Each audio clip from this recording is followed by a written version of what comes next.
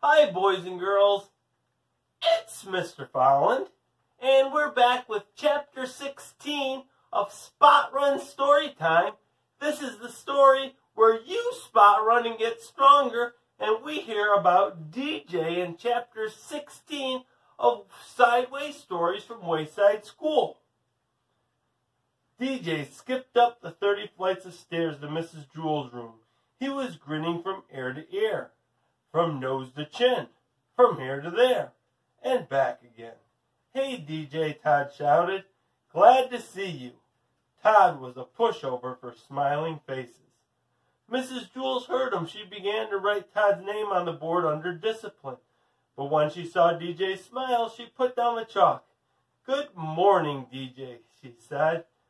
"What are you so happy about?" DJ grinned and shrugged his shoulders. Mrs. Jewell smiled. Damien looked at the smile on Mrs. Jewell's face, then at Todd's, and finally at DJ's. Then Damien smiled too. His smile was almost as big as DJ's. They were best friends. Once they saw the two of them smiling, the rest of the class couldn't help but smile. Rondi had a very cute one due to her missing 2 teeth. Nobody had an ugly smile. Jason came to school late. He was very upset, but the first thing he saw was Damien's smile, and he felt a little bit better. Then he saw Rondi's toothless grin, and he even began to smile a little himself. But when he saw the piano on DJ's face, he fell laughing onto the floor. Everybody started to laugh, even Kathy, and she hardly ever laughed except when someone hurt themselves. The whole room seemed to be laughing. Not just the people in it. The blackboard chuckled, the ceiling snickered, the desks were jumping up and down, and the chairs were slapping one another on the back. The floor was very ticklish. It laughed until the walls turned purple. The waste paper basket started to sing, and all the pencils stood up and danced. Finally, things began to settle down. Mrs. Jewell wiped her eyes and said, "DJ, why don't you tell the class why you are so happy?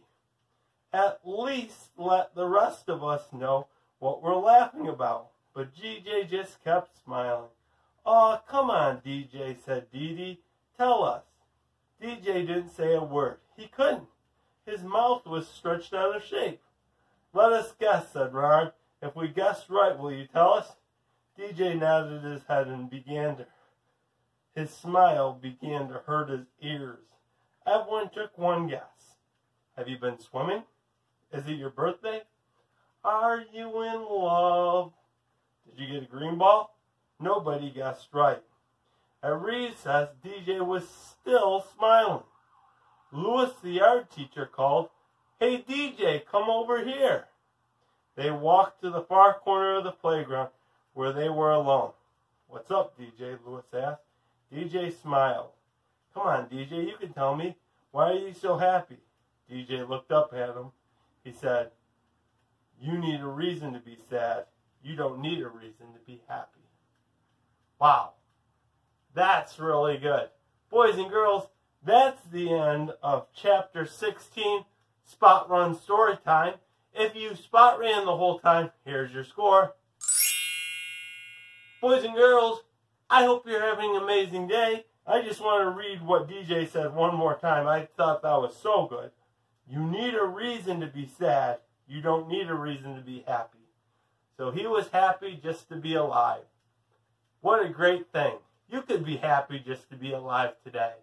Boys and girls, I hope you have an amazing day. We'll see you in the next video. Bye.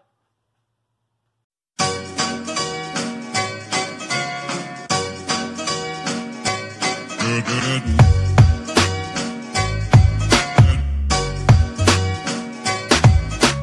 morning, sun. Good morning, life. Good morning, sun.